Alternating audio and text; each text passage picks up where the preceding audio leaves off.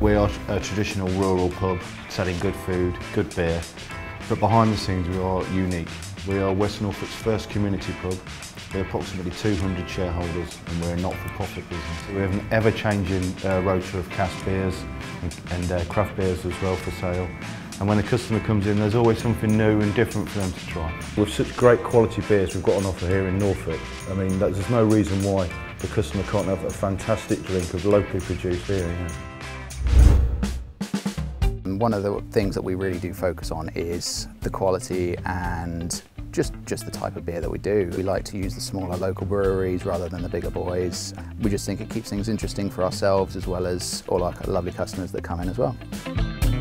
We only have one permanent beer on, and that's from a local brewery called Beeston Brewery, and that's their worth the wait beer. That is a firm favourite to all of our locals and regulars.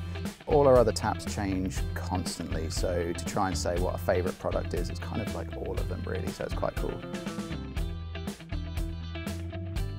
So we've been at the Railway Tavern for 6 or 7 years. We pride ourselves on being a community pub, being open to anybody who wants to come in as a pair, as a group, as a family, on their own. I think there's a large focus on everything being local produced now, and I think that, I think people in general like to know that you're using local producers, whether that be beer, food, vegetables, fish, meat. We do try to use local as much as possible.